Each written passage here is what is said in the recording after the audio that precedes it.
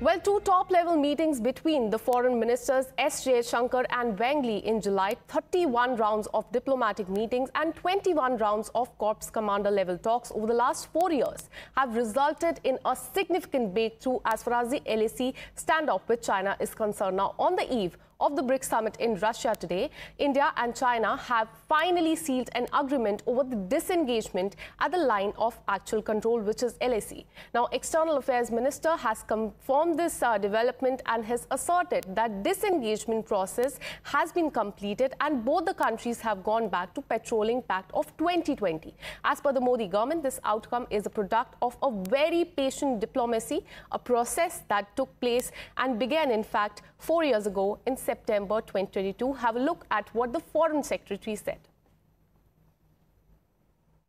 As a result of these discussions, agreement has been arrived at on patrolling arrangements along the line of actual control in the India-China border areas, leading to disengagement and a resolution of the issues that had arisen in these areas in 2020. And we will be taking the next steps on this. Well, the new patrolling arrangement at LAC marked process after years of standoff. The standoff and the death of Indian troops in a brutal skirmish at Galwan Valley in June 2020, as you remember, had impact on the India-China bilateral relationship. Now, the damage done by those incidents in 2020 to the overall bilateral relationship has been immense.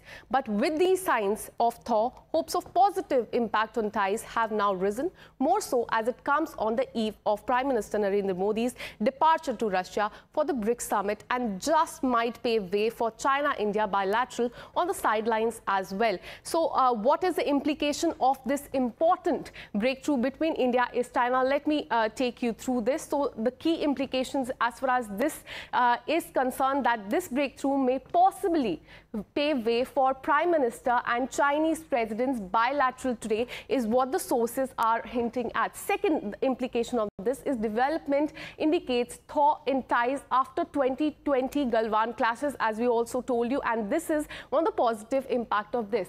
Third implication is patrolling around LAC may lead to total disengagement is the third implication as far as this agreement is concerned. The fourth and the most important one is both sides agreed to resume patrolling along the LOC is a decision and part of the agreement that has now been taken. Let's have a look at this reaction.